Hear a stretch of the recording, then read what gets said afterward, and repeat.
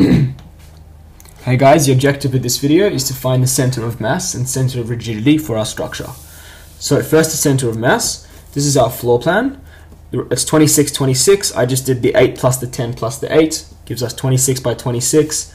The triangle is 8 by 8 over there. Okay, so for the x bar, it's going to be the sum of each area's component times by its own centroid from the x-axis times by the sum of all the areas. Okay, here's my reference axis. So we're going to do the square first. So its area is 26 squared, is 26 by 26, times by the distance of its own centroid. The centroid of the square will be right in the center.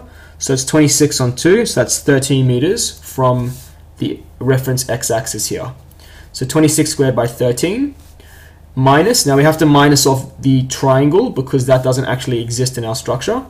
So we minus the area of the triangle is 8 squared by 0.5, base times height on 2, same thing there, times by the distance to the centroid. Okay, so for a triangle, we know that from the edge over there to the center is a third L.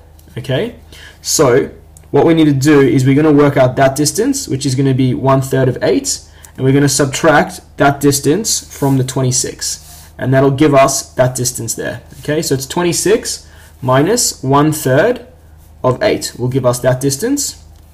So this is 26 minus 1/3 of 8.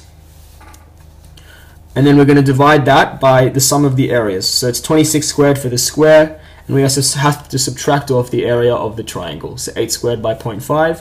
Working that out, we'd get 12.49 meters for our x bar. The y bar, similar formula and similar process, except now we're doing the yi. So the area is the exact same, 26 squared by 13. The area is 26 squared. The 13 comes from